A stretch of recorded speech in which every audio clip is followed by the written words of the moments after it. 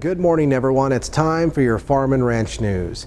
Well, as we continue our coverage this morning from the Montana Farm Bureau Federation's summer conference here in Great Falls, yesterday I had the opportunity to speak with Bob Hansen, and Bob's the president of the Montana Farm Bureau Federation out of White Sulphur Springs, and we talked about the importance of still having this summer meeting and the overall significance of it as part of the overall mission of the Montana Farm Bureau.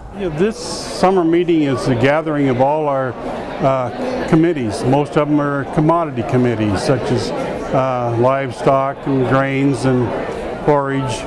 We also have the Women's Committee and other such committees, our PAC committee, but we all get together and we're having a group of very outstanding speakers.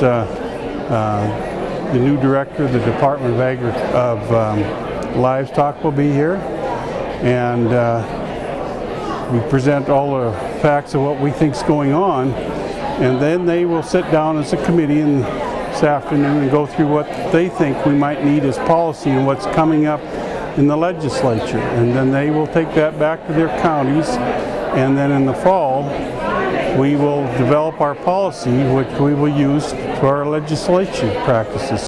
And as Bob mentioned, policy that was discussed and maybe cussed just a little bit here in Great Falls this week will ultimately be revisited this November at the annual convention, which, by the way, there's a change of venue.